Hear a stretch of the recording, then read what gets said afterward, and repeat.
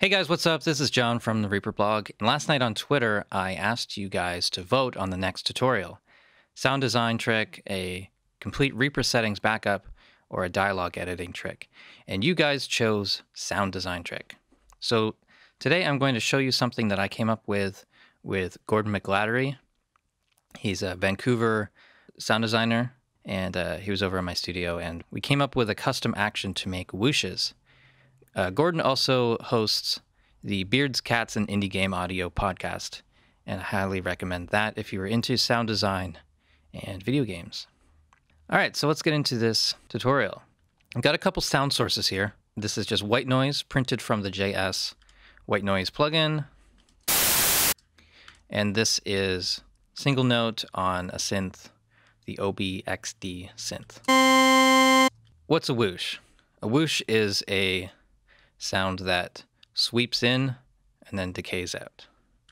So you'll see that in title sequences of action trailers and stuff like that. So let's start with a really basic one with the white noise. So I'm just going to grab a section here and drag it over. So just need a little short thing. Okay, and then we need to give this a tail. And there's a couple ways to do that.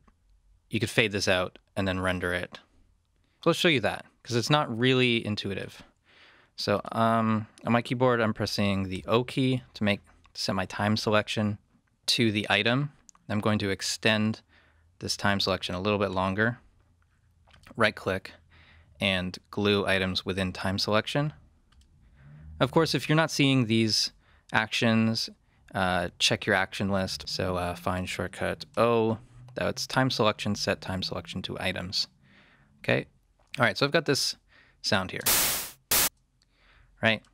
Nothing special. So let's add some effects. Let's add a reverb. Ballad room. Let's grab a random preset. All right, so we need this item to be a bit longer. So if I drag this out, it's going to start looping, and we don't want that. So I've got a button here on the toolbar, loop item. It's the same as going to item properties and turning off loop source. So if I undo that, you can see that that was on. Okay. And now you can extend an item past its boundary, and then your effects won't be cut off. Okay. Oh, I don't know. Let's put on a flanger.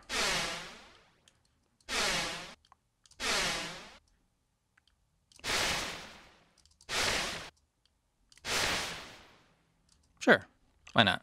So then to make this a whoosh, we need to make a copy of it. I'm just going to hit the Command key and drag over a duplicate of it. I'm going to take this first one, item settings, and reverse active take.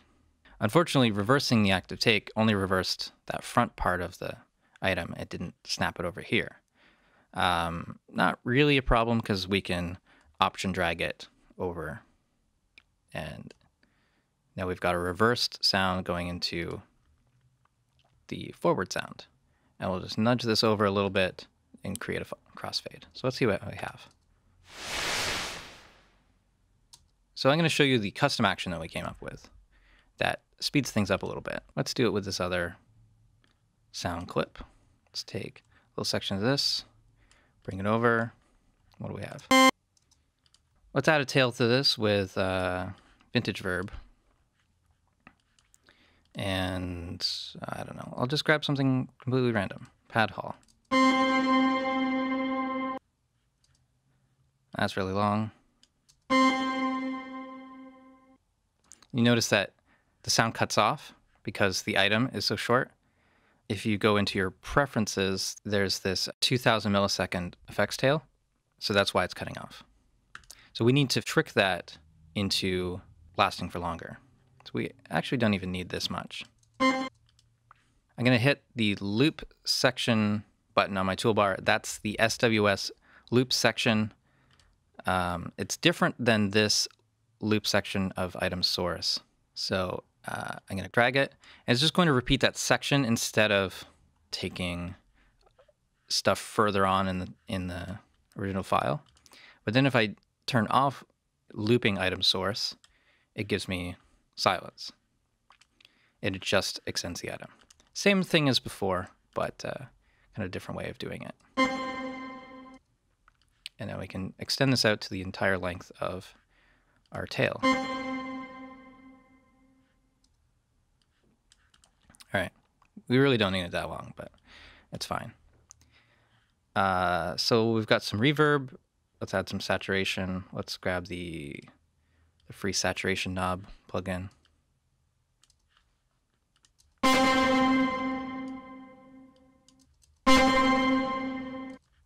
Sure, and let's put redelay on there. So let's do 1/8 note and lots of feedback.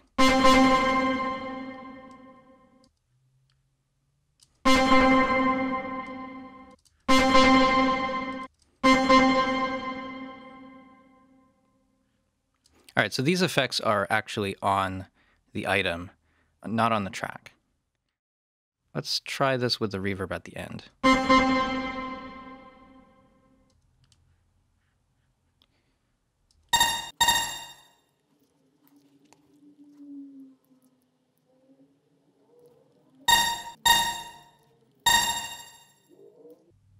All right, that sounds cooler.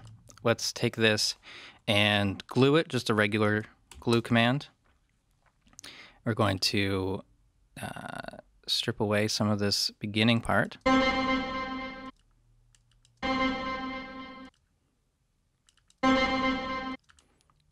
And we're going to use my custom action, which reversed the front half and tossed that over and nudged it over a little bit. And let's add in a little fade here on the intro and fade in on the outro. And here's what we have.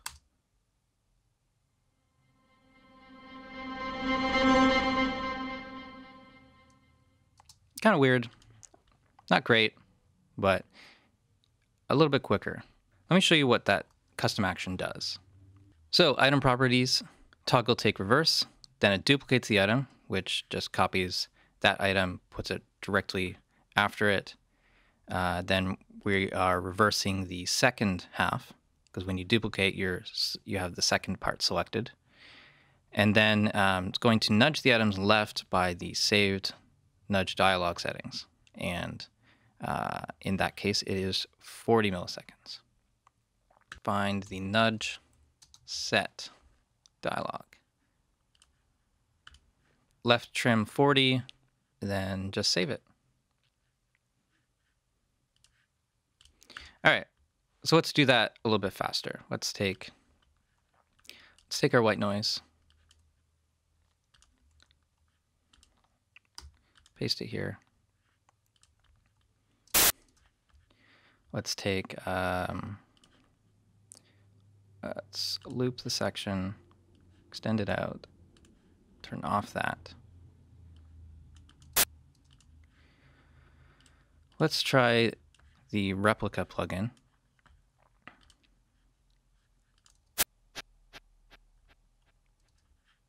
And then another one with the diffusion setting.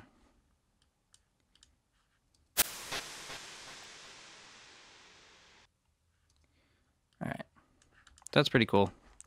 Going to glue that, and then I'm going to strip off this first part and then hit my key to make that a whoosh, and let's see what we got.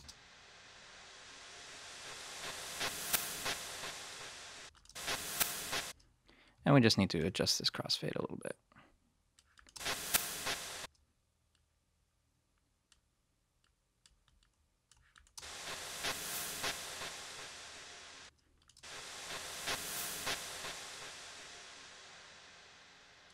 There's a lot of cool things you can do with this. It saves a little bit of time. And it's really up to you to get different results with different sound sources, different effects, and just kind of the tedious part of reversing, duplicating, crossfade, and all that is kind of simplified a little bit.